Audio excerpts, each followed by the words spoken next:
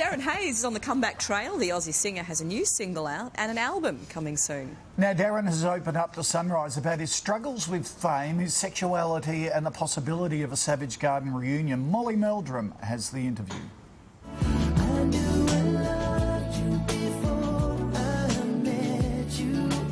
It's been 10 years since Darren Hayes announced the end of Savage Garden.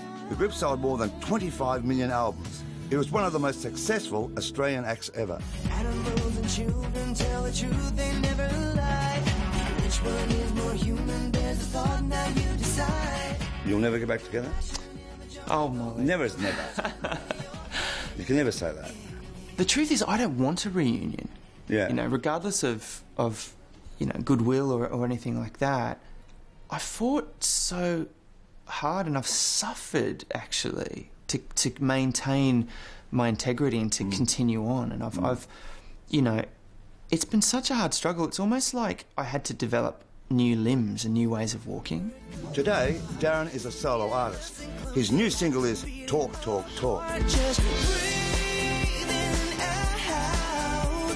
'Cause all I wanna do is just talk, talk, talk to you, please. But it's been a tough road for this boy from Brisbane. Were you frightened of fame once you got it? Terrified. Yeah? Yeah, I used to say that all I ever wanted to do was be famous. I felt like my father never loved me, you know, so I'm going to make the whole world love me.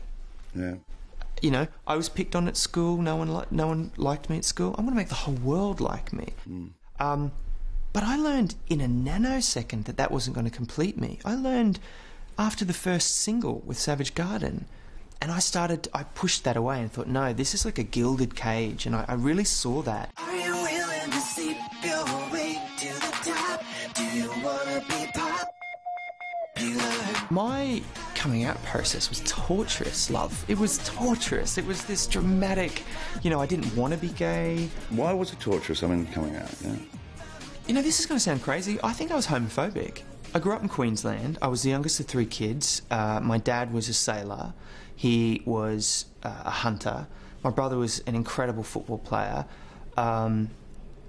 It was a very working class community. I got picked on from a very, very early age, probably because I was gay, even before I knew it. I was told I was gay before I even knew what gay was.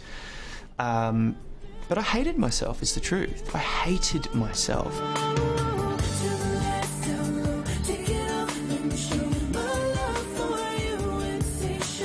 It's a happier story now. Darren is married to Richard Cullen, and the couple live in London. I have a very normal life. I love my partner, I love my family, and I lead a very normal, nurturing, incredible life off camera, so that when I'm on camera and when I'm on stage, I can do what I have to do.